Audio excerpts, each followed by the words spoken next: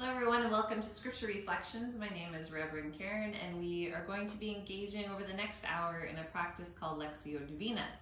You're going to hear voices that are coming from a Zoom feed. These are people that typically join us for this time.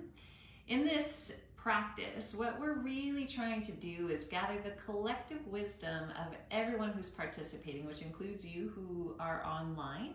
So if you can add your answers in the comment box, if you're comfortable, that would be lovely. We're going to read through the scripture 3 times, and this is a scripture that we'll be reflecting on Sunday as well. And each time we're going to focus our reflections, our thoughts, our feelings in a different way. But to begin with, let us create sacred space. And so I invite you, if you have a candle at home or want to create something that just brings you peace, that would be great. This is the second Sunday of Advent, which is Peace Sunday. So let's light this candle, asking God to bring us all peace in this time, grounding us in the love that God offers.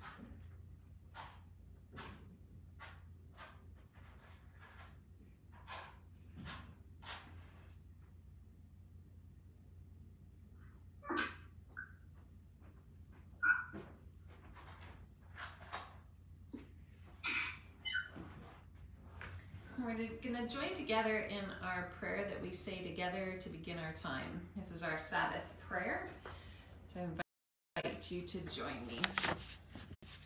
Let us pray. God of all creation, we offer you our thanksgiving for a time rich with connections among each other and with you. We thank you for moments when we have experienced what it is to be united, even in our differences. Help us to grow as a listening, discerning, learning people. Help us to give up patterns and structures that enslave us and others. Help us to acknowledge our fear and lean into your hope and your courage. Help us to grow in our trust in each other and in your spirit. Fill us with your grace and with your wisdom, with your patience and with your love. Propel us into your future, rooted in the richness of our past. In Christ we pray. Amen.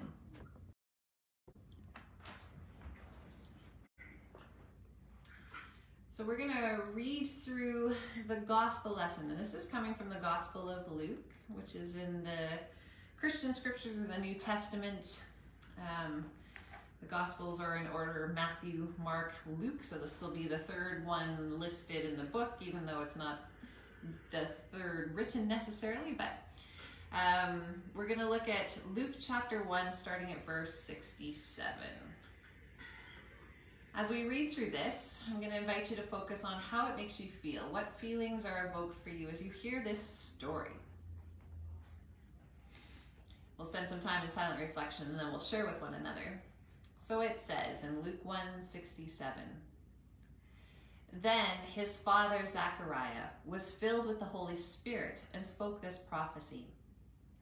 Blessed be the Lord God of Israel, for God has looked favorably on the people and redeemed them. God has raised up a mighty Savior for us in the house of the servant David, as God spoke through the mouth of his holy prophets from of old, that we would be saved from our enemies and from the hand of all who hate us. Thus the Lord has shown the mercy promised to our ancestors and has remembered the holy covenant, the oath that God swore to the ancestor Abraham, to grant us that we, being rescued from the hands of our enemies, might serve God without fear, in holiness and righteousness, before God all our days. And you, child, will be called the prophet of the Most High, for you will go before the Lord to prepare God's ways, to give knowledge of salvation to God's people by the forgiveness of their sins, by the tender mercy of our God, and draw from on high, and the dawn from on high will break upon us, to give light to those who sit in darkness and in the shadow of death, to guide our feet into the way of peace. The child grew and became strong in spirit, and he was in the wilderness until the day he appeared publicly to Israel. How does this prophecy make you feel this day? So we'll spend some time in silent reflection, and then we'll share with one another.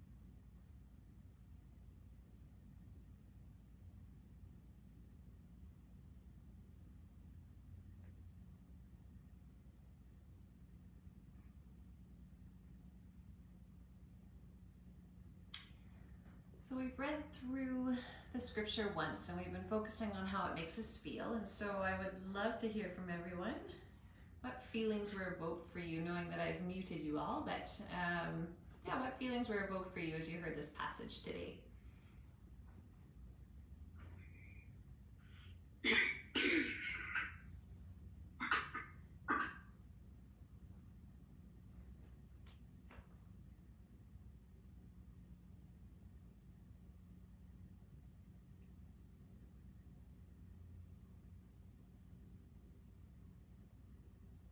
I guess I thought of the word, I'm not sure if this is a word, quietude.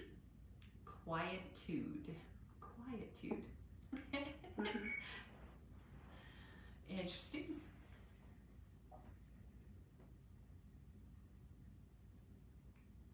For me, there was a sense of awe that this message, the same message has come down through so many thousand years, first through our Jewish roots and then the past 2 millennia through our Christian heritage of light in the darkness. And that means a lot to people living where we do because it's so obvious at this time of the year. It gets dark so early now, so we're very aware, I think more aware than in the summer, of how important the light is.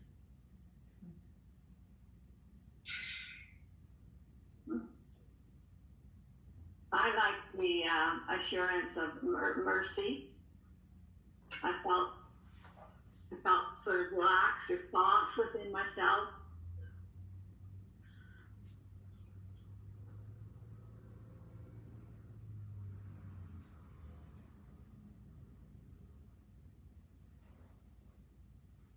I know last Sunday was the Sunday of Advent, of hope in Advent season, but I was feeling a sense of hope in this passage. Mm-hmm. And I just looked up quietude. It is a word. Good for you. And it's a word that means stillness, so I love that. So I think that's so great that that word has emerged. I swear, every time we meet, I learn a new word, so this is good. We're going to read through this a second time now. I want you to hold those feelings as we read through it a second time, but this time, pay attention to what word, and it could be one word, or verse, or phrase, is just staying with you.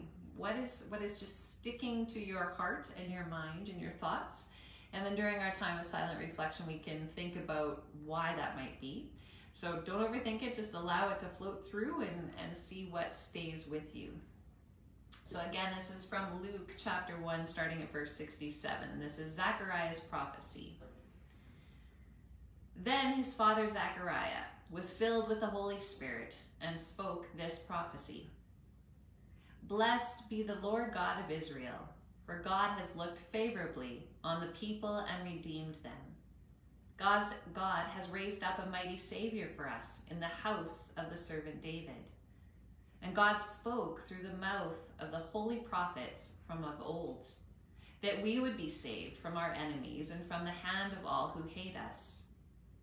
Thus God has shown the mercy promised to our ancestors and has remembered the holy covenant, the oath that God swore to our ancestor Abraham, to grant us that we, being rescued from the hands of our enemies, might serve God without fear, in holiness and righteousness before God all our days. And you, child, will be called the prophet of the Most High, for you will go before the Lord to prepare the ways, to give knowledge to salvation to God's people by the forgiveness of their sins. By the tender mercy of our God, the dawn from on high will break upon us, to give light to those who sit in darkness and in the shadow of death, to guide our feet into the way of peace. The child grew and became strong in spirit, and he was in the wilderness until the day he appeared publicly to Israel. So So what word or phrase is sticking with you? So we'll spend some time in silent reflection and then we'll share with one another.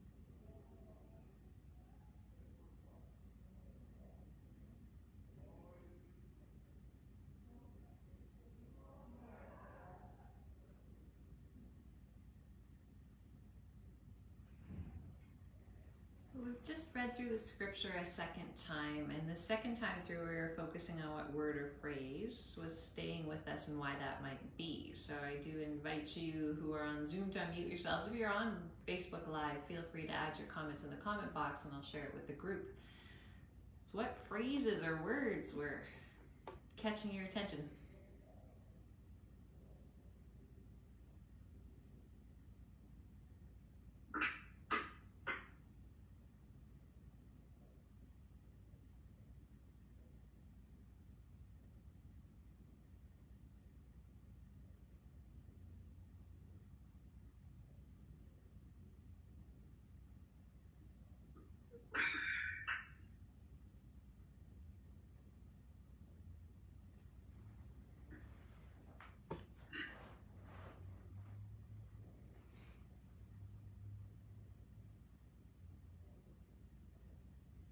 Well, I still like verse 79, to give light to those who sit in darkness.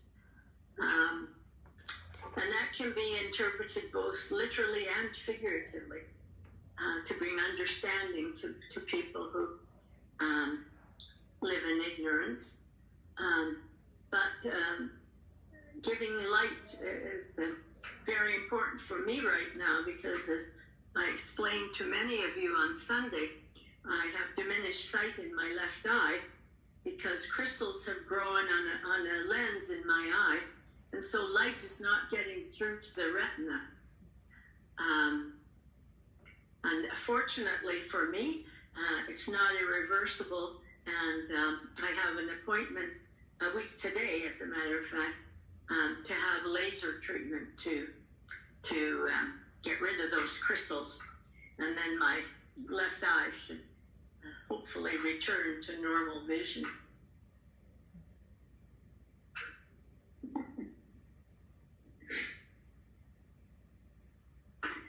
The verse I took was verse 70. As he spoke through the mouth of God's holy prophets from of old, and I was thinking, like Zechariah, there's timeless stories told and retold that give us reassurance and hope. It's kind of interesting because we see Zechariah as an ancestor, but he's looking back to more ancestors.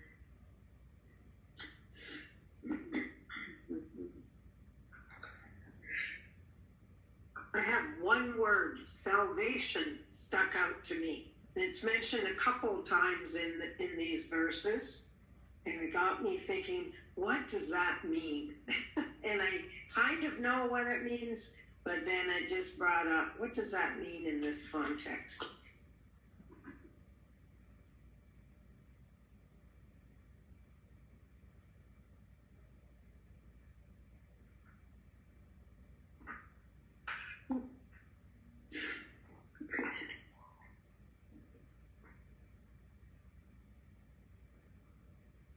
So what stood out for me was the last part of verse 79, to guide our feet into the way of peace. And I know that it's the Advent Sunday of Peace Sunday, but it's just kind of struck me how,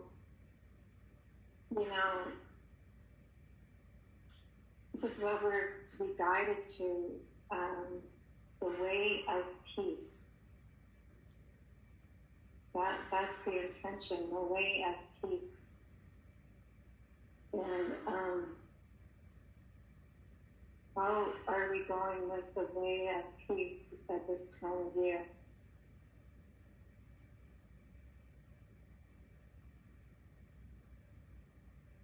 I like the picture. I like everything, what everybody said, but as I'm reading and reading through this, I just love how it comes to the point where Zechariah must be holding John in his arms, and I can see this, and then he drops his voice, his head, to his son, and You, child, will be called the prophet of the Most High. I just think that's so beautiful that he recognizes and can share this, that we have it here to do that.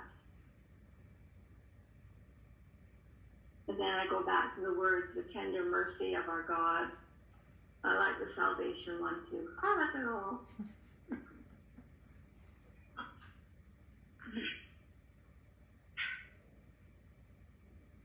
Well, I guess there's a reason why these words continue to be quoted every single year at this time of the year. Mm-hmm.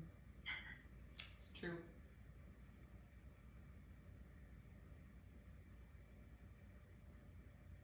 All right, we're going to read through this a third time, and I want you to hold on to everything we've heard so far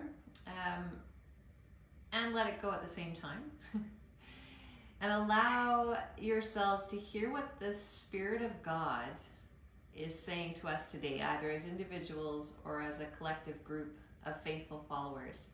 What message do you think God wants us or needs us to hear on this week of peace?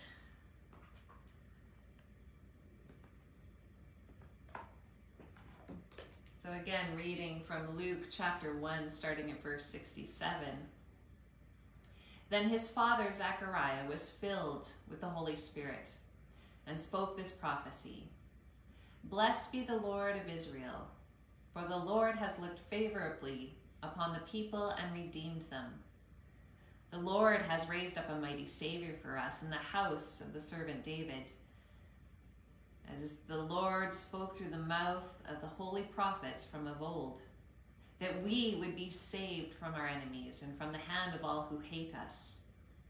Thus the Lord has shown the mercy promised to our ancestors and has remembered the holy covenant, the oath that the Lord swore to our ancestor Abraham, to grant us that we, being rescued from the hands of our enemies, might serve the Lord without fear, in holiness and righteousness before the Lord all of our days. And you, child, will be called the prophet of the Most High, for you will go before the Lord to prepare the ways, to give knowledge of salvation to the people by the forgiveness of their sins. By the tender mercy of our God, the dawn from on high will break upon us, to give light to those who sit in darkness and in the shadow of death, to guide our feet into the way of peace. The child grew and became strong in spirit, and he was in the wilderness until the day he appeared publicly to Israel. What message does God have for us this day? We'll spend some time in reflection and then we'll share with one another.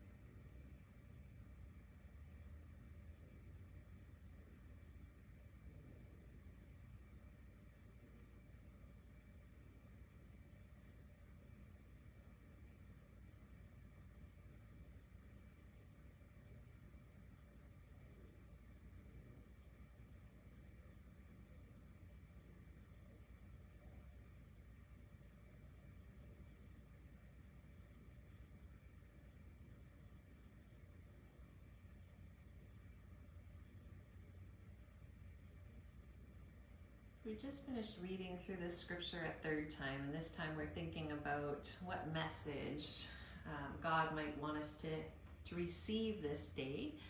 So we'll open it up to the group, and again, encourage anyone online to add their thoughts to this group. What message are you receiving?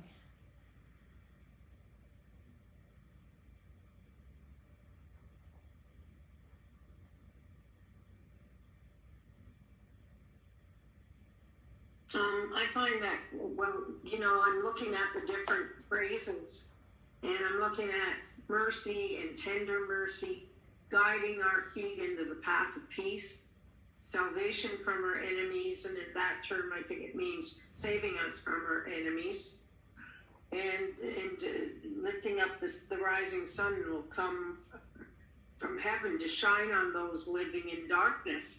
And I just think altogether, it just says it's a very merciful God that will guide us to a path of peace. Might not have been the same as in the Bible, because some thought the Messiah would be like a great warrior. But it's just a message that God is merciful, He's kind, she kind, tender, and guides us. And it's a very good thing, not a punishing thing. That's what I get. I get so much of that too, and I really appreciate the way James talked about it.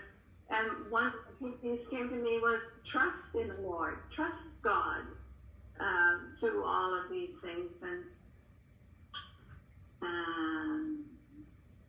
just keep on trusting God.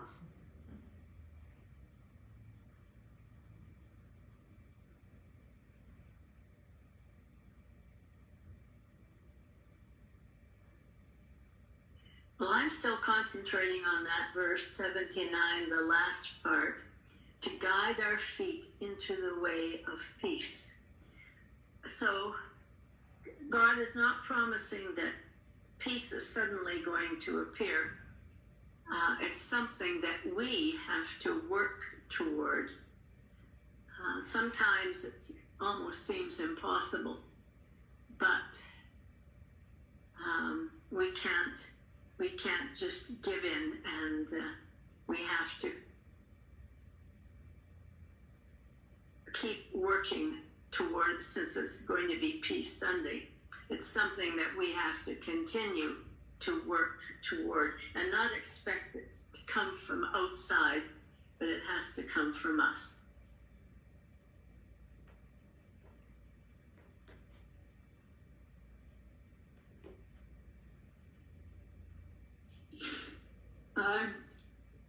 Donna's image of the parent and newborn child is now just really strongly in my mind.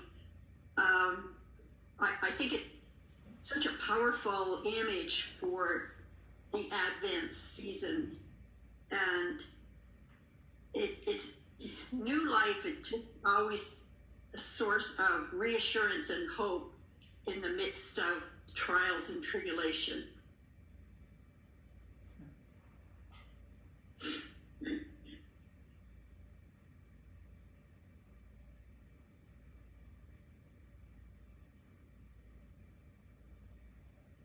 Yes, Carol Ann.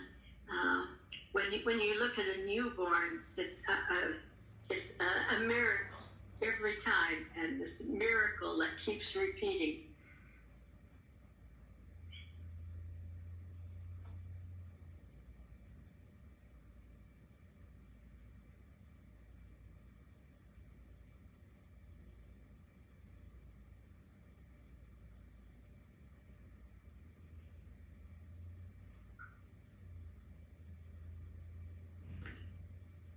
I was kind of thinking about how it just came to my mind the thought, oh, this message, the way of peace, has it ever been more relevant? And then I think,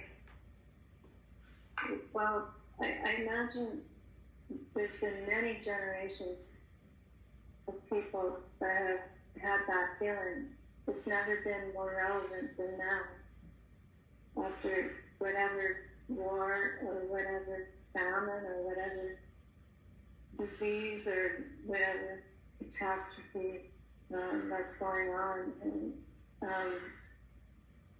yet, we've prevailed, and so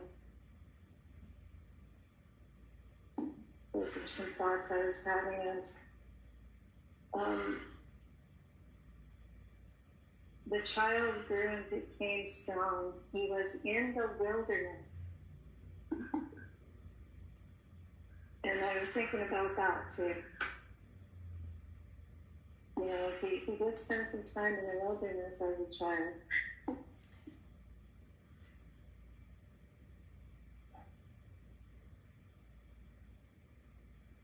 Any other last comments before we close up our time?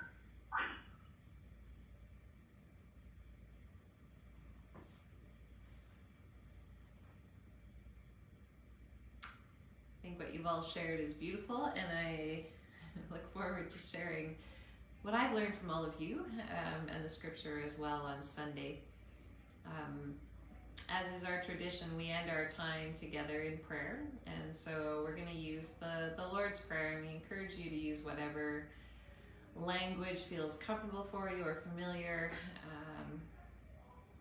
So let us unite our hearts in prayer. Let us pray.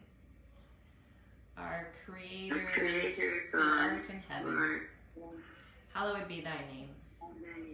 Thy kingdom come, thy will be done on earth as it is in heaven.